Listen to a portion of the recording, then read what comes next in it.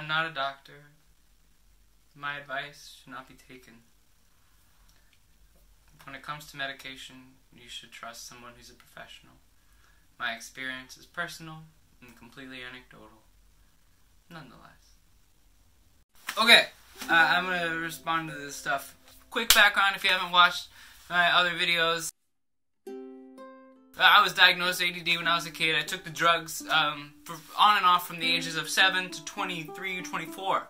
So quite a bit of those drugs, and I'm now 30, so it's 6 years where I'm not using any ADD drugs, and I get a lot done, and I'm really happy and I'm really satisfied with my life, but quitting Adderall was the hardest thing I've done in my life so far. What I'm going to do is I'm going to respond to some comments that I've seen on my videos. Called How I Stopped Taking Adderall, How to Deal with Amphetamine Withdrawal. A comment says, my wife is addicted to Adderall. She has destroyed her life entirely, and we are getting a divorce. She is 33, beautiful, and very smart. The drug took her and turned her into something else. Was there anything anyone could have said to you was there anything that anyone could have said to you that you would have believed them, that you are addicted? She denies she has a problem. Thanks for sharing your story. Real J, I'm so sorry that you're going through this, and my heart goes out to you and your wife. That makes this a little bit hard to relate to is I wasn't in a relationship when I was really in the deep throes of my Adderall addiction. I didn't tell anybody I was on it. I had tried to make the choice to quit, and it's very hard. It seems impossible. What happened to me was I lost access, so I didn't choose to quit. And asking someone to quit is really challenging with a drug like Adderall because you have the support of, for lack of a better term, the system. You know that there's the doctors, businesses, and corporations, and universities, and all these establishments, the whole DSM, everyone is saying it's okay. Everyone's encouraging the use of Adderall. So to tell someone they're an addict, it's almost like, no, I can't be addicted to this because my doctor told me to take it. How dare you? I was only who I was because of Adderall, and it made me undateable. I can see how it could be damaging to a relationship because it brought a lot of my attention and my energy back inward. So I was a little more narcissistic and egotistical when in a relationship. Now, you know, clear, no Adderall, I'm really able to give myself away and to receive the other person and to think not only about myself but of the other person. And I don't know the extent of your relationship. I would advise you to be compassionate toward her and understand that it's a really serious addiction. Now, what you may see as part of her you don't like may just be the drug. The medicine may be changing the way she's acting, or if she's trying to quit, the withdrawals make you really nasty. So, I mean, to support someone through that takes a lot of love because it makes you really depressed. It made me, I'm sorry, the proverbial you is really me. It made me really depressed when I quit Adderall. I was, you know, I experienced suicidal thoughts. I experienced just the worst sadness and no motivation to get up. And when you're on Adderall and you get to the edge of not taking it, you know that that's all right there. So to stop, you have a natural instinct not to stop because it's allowing you to function. And you know that if you stop taking it, you're not going to function. That's scary. It's super scary. It's like taking a leap because you don't know who you are. You don't know what you may have to leave behind. You know, when I was on the Adderall, I built a whole life. And when I stopped taking it, I mourned. You know, I don't know if your divorce is because of the Adderall. I don't want to prod. Feel free to respond to this video, and if you want, send me I can speak to you privately. You know, maybe get some help. Go to some group counseling at a therapist you trust. I love everything. If I could save your relationship, your marriage, I would. And I hope that maybe you guys can do some healing together. I don't know, man, but it breaks my heart to hear that that's going on, and I'm so sorry that Adderall is causing that pain. I know if I started taking it again, I probably would have a big rift with my wife, because right now I give her time, and on Adderall there was no time for anybody but me. I'd be curious to know how she's destroyed her life. You may not be capable of helping her, probably. You need to find somebody to help her. Your question, was there anything anyone could have said? That was your actual question. Probably not. When I was on Adderall, I built temples of logic to justify my choices. I knew it was wrong. And I would say things like, you know this is wrong, you know that you're hurting yourself, you know you're hurting your heart, you know you're hurting your brain, you know that you're doing all this stuff, but the feeling of goodness and clarity and self-assuredness that the drugs gave me made it almost impossible. I would constantly justify to myself that it's an unnatural substance for an unnatural world, and the only way that I could interact with a world that wasn't built on traditional natural relationship with the earth was to take something as unnatural as the world that we built. And that's a pretty okay justification, but in the end I learned how to do it without it, because it is an unnatural world and we are some kind of beings that have to interact with it. If you believe you're not addicted to something, don't do it for a year. Okay, 16 years old and have been prescribed ADHD meds for about 6 months since the end of last school year. I did not take it consistently and went on breaks without it quite often. Recently, since I got my new prescription of Adderall, 25 milligrams XR for the school day and 15 milligrams IR. So that XR is extended release. It means that it goes in the body and the bloodstream at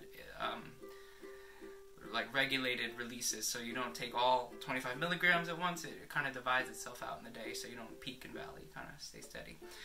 For the school day, and 15 milligrams IR. So that means the 15 milligrams is a solid amphetamine salt that goes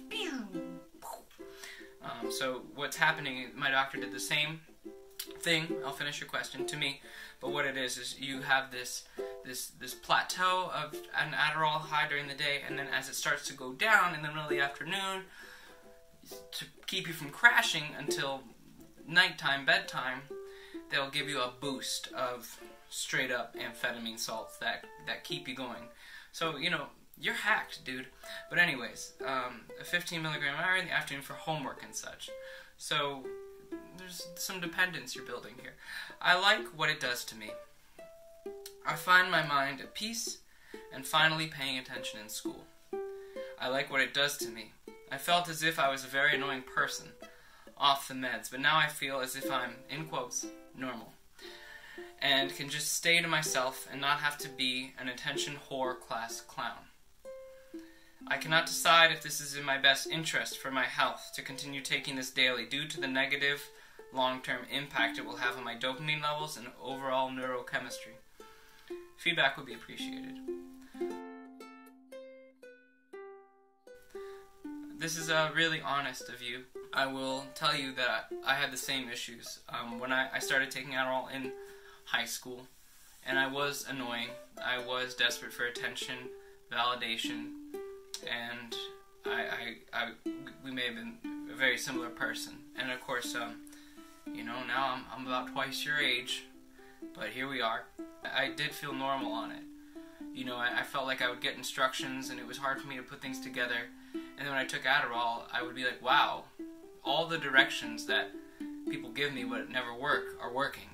All the ideas that I know are true and it seems like everyone operates on but not me, I can operate on. It felt like I was plugged in and that I was my real self that was hidden beneath some fog, of some kind of mental fog. And I was so focused on my insecurity or my worries and this and that and that and this that during school, I wouldn't do my work. I'd be thinking about something. I'd be trying to crack a joke. I'd be trying to think about a girl who likes me or my friends, if they like me, or, you know, I'd be really concerned with myself. And I found that when I took the drugs, man, whatever I was doing, I was focused on. For me, it was skateboarding. You know, I knew how tricks worked, but I couldn't always get them, couldn't always do them.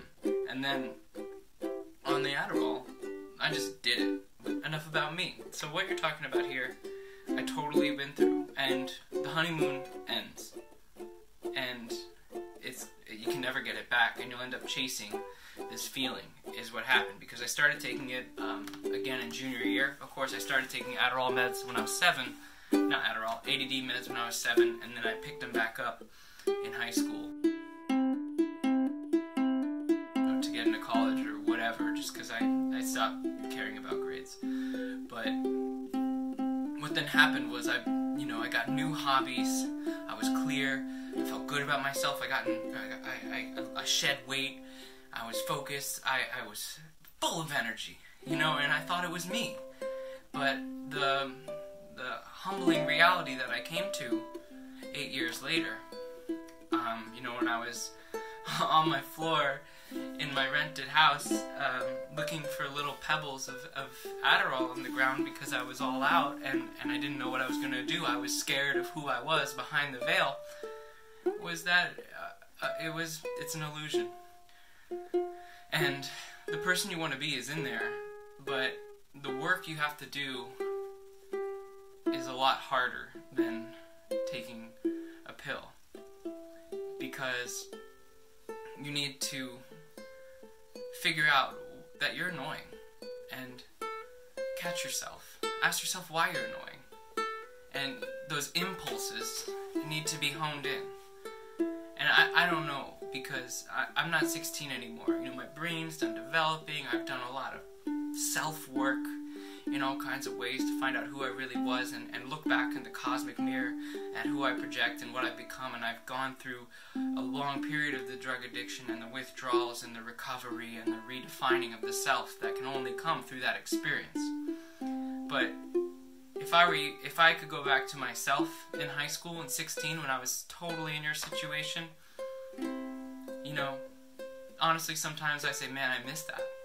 I wish I could go back in time and feel the high of the Adderall then, because there was no rough edges on it. But over time, with elongated use, your ability to focus and get things done and to regulate your neurochemistry without it gets weaker and weaker and weaker the more you use it, because you're telling your body and your brain that in order to experience focus and in order to experience regular serotonin, dopamine, and norepinephrine levels or whatever have you, chemically, that your body says, oh, we don't need to worry about producing that on our own because we get it from the amphetamine that you take every day. So when you stop taking the amphetamine, your body is still used to expecting the amphetamine, so you'll experience a deep lull.